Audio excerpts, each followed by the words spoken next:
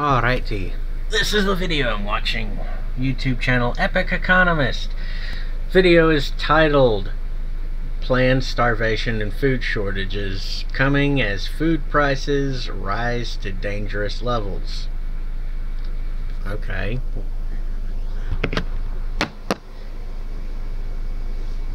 Well, that's simple. Another YouTuber somewhere in the world has already said the solution for that problem. Let's see, I think two YouTubers I've been watching, Peak Prosperity and Gold and Silver with Mike Maloney. I think both of those guys have said the same thing. Buy the seeds or the saplings, plant them, grow your own food. Now I'm just going to reiterate with extra steps involved.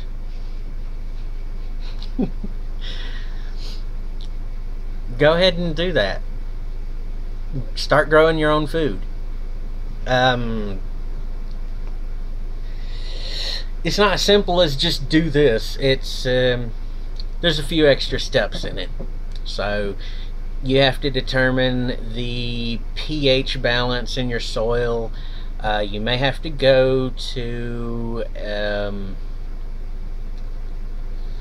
you may have to look it up, because I don't have the information right offhand. I haven't bothered to look it up for myself, but there's a website somewhere I know you can go to. You can talk with a professional agricultural engineering expert of some type of variety. They can send you a kit. You collect soil samples, you test it, or send it in to them so that they can test it. Preferably learn how to do the testing yourself in your own yard, your own office, whatever you have available. Determine the pH balance, determine what pH you need to grow what types of plants, determine the environmental conditions that they need to grow in, whether you need a greenhouse, whether they can grow without a greenhouse.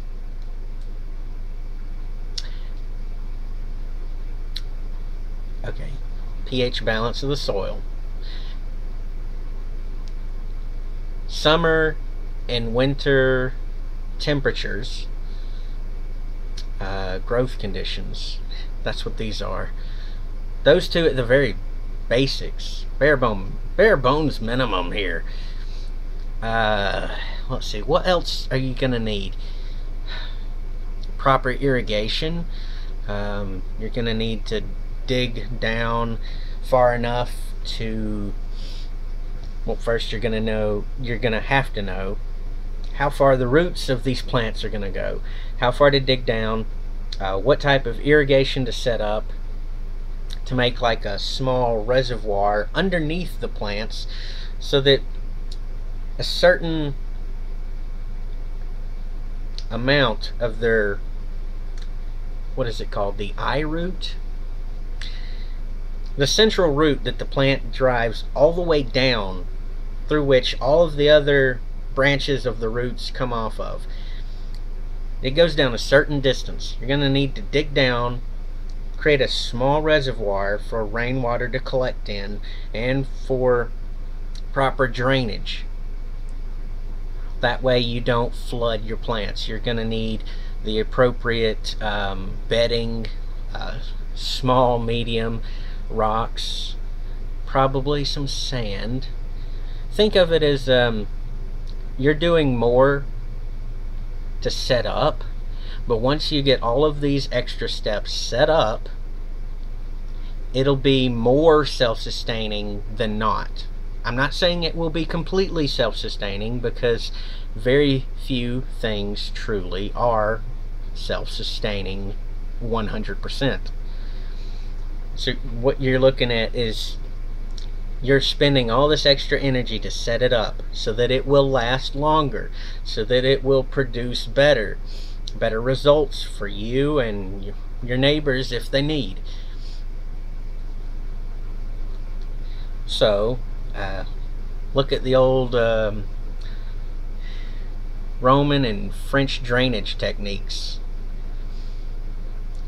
So you get all this set up. You get this soil pH balance. You get the proper drainage, proper reservoir basin far enough underneath where you're planting so that the central root that goes all the way down has enough water in reserve for when you occasionally might forget to water it, or when the dry season comes along and you have to go out and manually water it.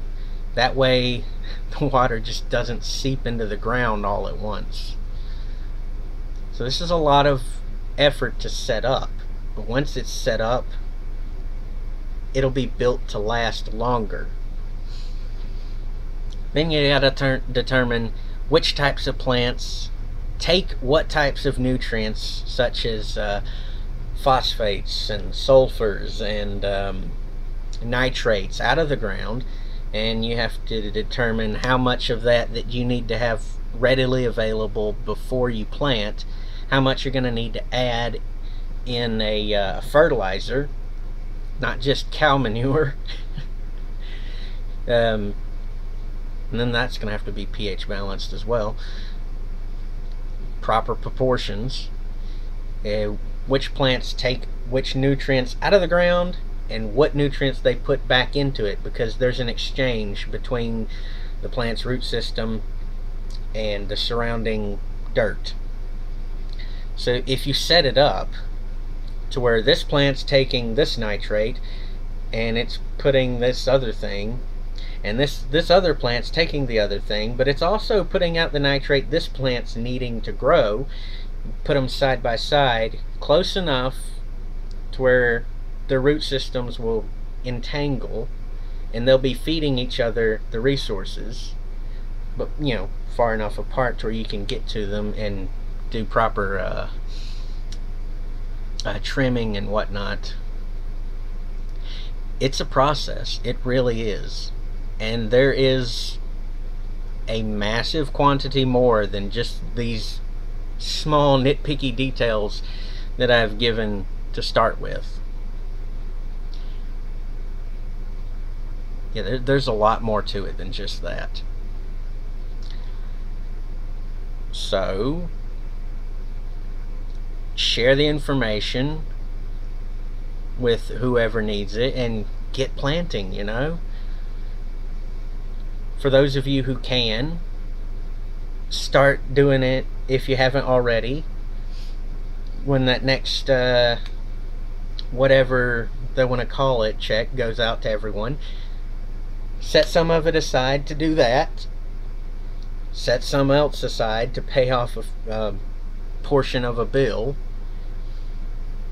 If you can afford to do so, please go ahead and plant yourself a garden so that you can take care of yourself and or your neighbors and or your family.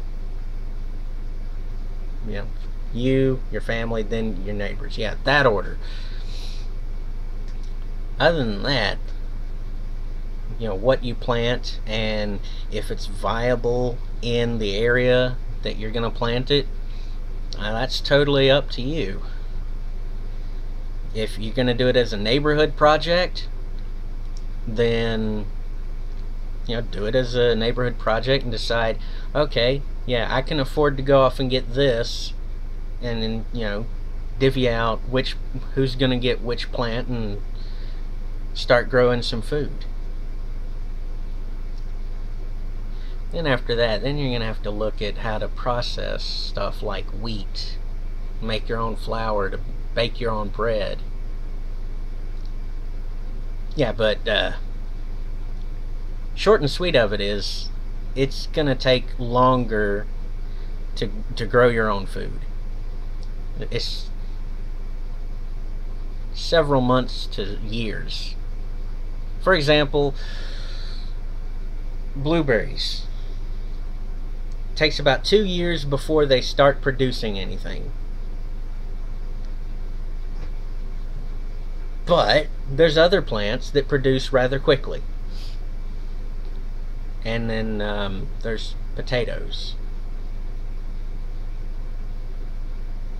That's a starch which turns into a sugar in the body. That'll give you a temporary amount of energy. And some micro and macronutrients as well. But that's well beyond the scope of just saying the startups. There's a lot to it. So that's it. There. The best I can do right now is to say, here's some information that I'm aware of. I know there's a massive amount that I'm not aware of. Take it, do what you can if you have the ability to do so. And that's it. That's the end of this video. Till next time, toodles.